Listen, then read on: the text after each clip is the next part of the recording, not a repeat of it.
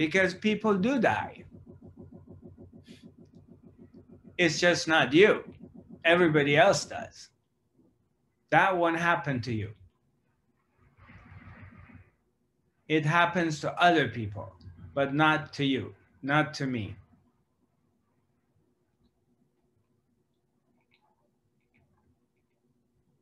So am I going to die?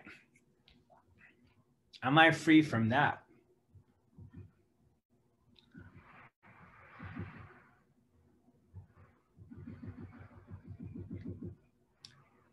So freedom is a it's a huge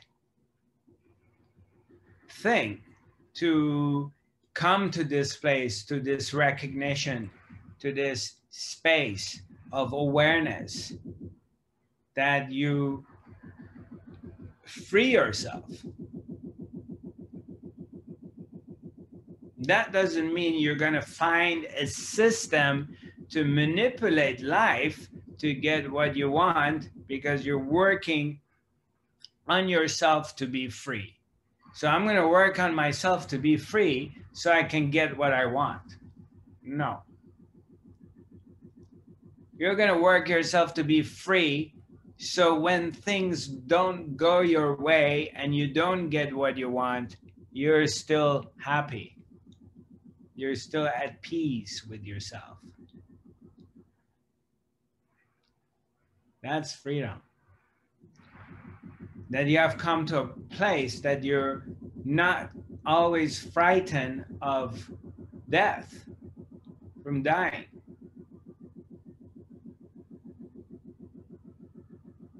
That's a huge thing, because we all operate from that place of the root chakra, survival. It's in our DNA. It's deeply rooted in our system. So can you free yourself from that?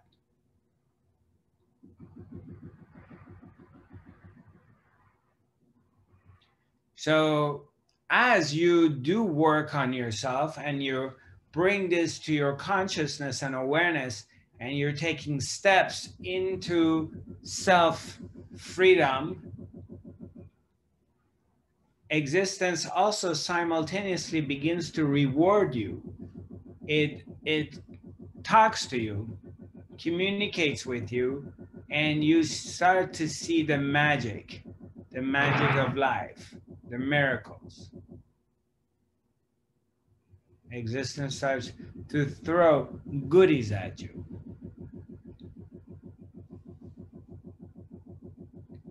Because you are a part of existence.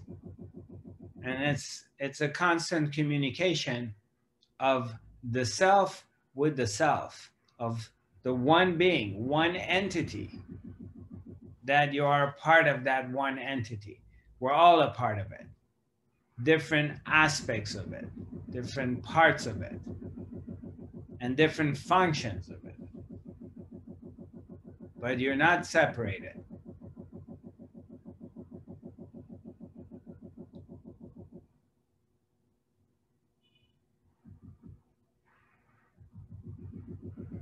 And a lot of times you can see during your day, in daily life, your state of freedom or this realization of becoming free gets challenged. You're challenged by different things that happen during the day. Mostly it has to do with things not going your way. Something's not going your way. And you get challenged by it. Because you get upset, or you get disappointed, or you get angry, or you get frustrated. But mainly I'm talking about when you get really invested into the idea of something must go this way, and you're very invested in it.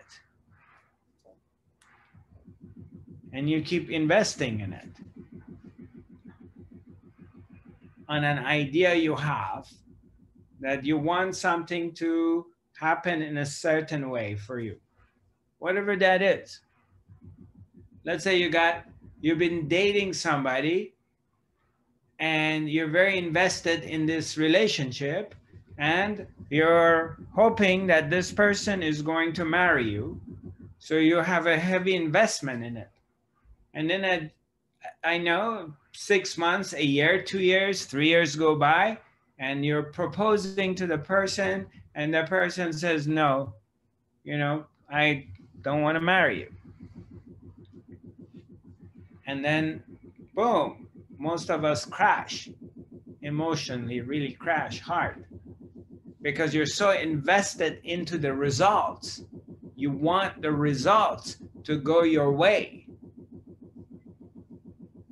and you're not free. And so you crash. You go into depression. You become alcoholic. You want to kill yourself. You think life is over. You become very sour, very bitter. So freedom it's a topic that has got a wide range of different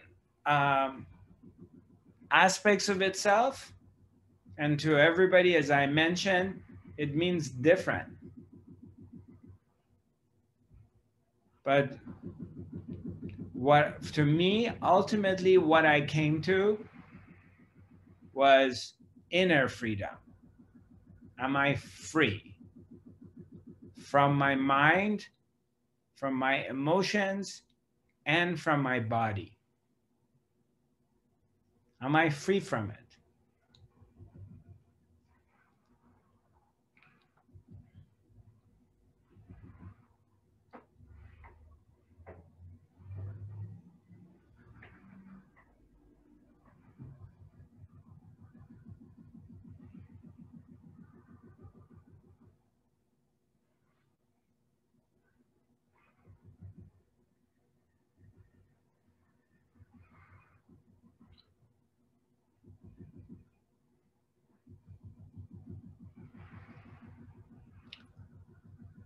Any questions?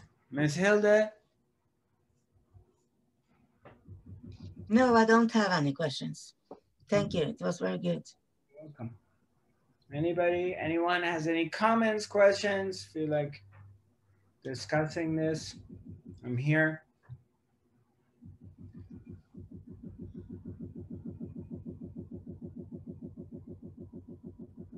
Don't be shy.